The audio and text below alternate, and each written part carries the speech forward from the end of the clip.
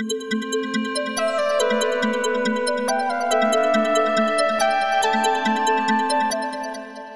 U.S. Army recently awarded Wisconsin-based company Oshkosh Defense a $6.7 billion contract to manufacture the highly anticipated Joint Light Tactical Vehicle, commonly known as JLTV.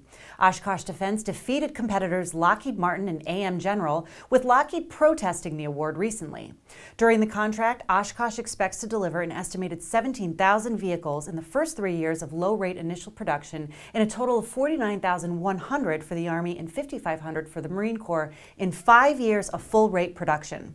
The JLTV will replace the military standard Humvee, which has been in operation from the 1989 invasion of Panama to the Afghanistan and Iraq wars. The Army has sought a Humvee replacement that is as mobile but offers the same protection as an MRAP, a mine-resistant ambush-protected vehicle. According to Alcoa, the JLTV incorporates some of the best ideas aluminum has to offer. The aluminum-intensive, lightweight JLTV is expected to transform the ground vehicles industry, boasting advantages over the Humvee in payload, performance, and protection. The sleek 42mm Apple Watch that millions are wearing may not be as sleek with bumps or scratches covering it. Perhaps that's what Kickstarter-funded company Lunatik took into account when they developed EPIK, an aluminum case and band that is a reliable alternative to Apple's official bands, which range from a $50 rubber one to a nearly $500 stainless steel option.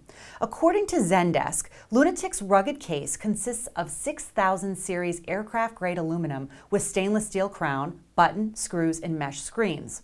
The band's material is made of leather with suede-lined interior, and there are 9 slots, so the band adjusts to wrist size and is secured with a wide aluminum post. With protection and style in mind, the Lunatik EPIK aluminum case and band is lightweight, adding only about 36 grams of weight. While it is slightly bulky, it is not heavy given its aluminum structure. For Aluminum Channel, I'm Emily Collins, and thanks for watching.